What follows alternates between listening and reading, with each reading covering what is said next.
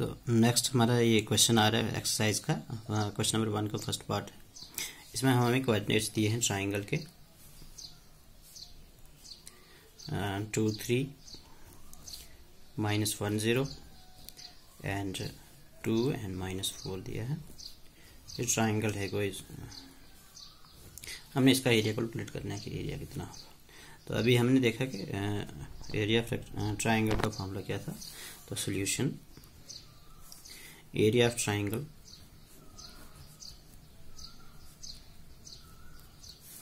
ABC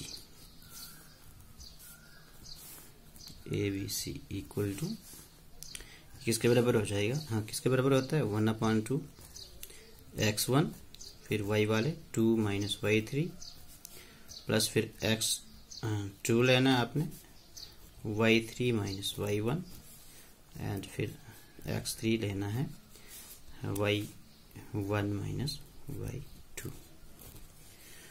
तो ये 1/2 आ गया। x1 आप कोई 2 कोऑर्डिनेट अगर x1 रख लेते हैं हम, तो वहां से शुरू करो, 2 से शुरू करो, a से शुरू करते हैं। तो x2 वाले ये होंगे, 3 वाले ये होंगे। तो y2 हमारा 3 आ गया और y3 जो है 0 आ गया।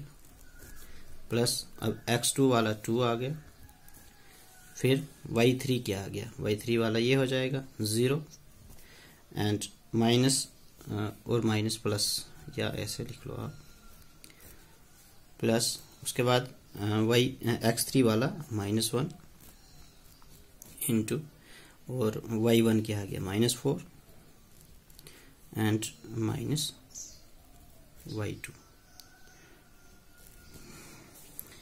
ये हो गया 1/2 3 - 0 0 तो 2 3 6 हो गया, plus 2 into minus minus plus हो जाएगा 4 plus -1 into -7 -4 -3 -7 equal to 1/2 2 3 6 2 4 8 minus plus 7 1 7 और इसको सम करना है अब 1/2 6 और 8 14 और 7 21 मीन्स 21/2।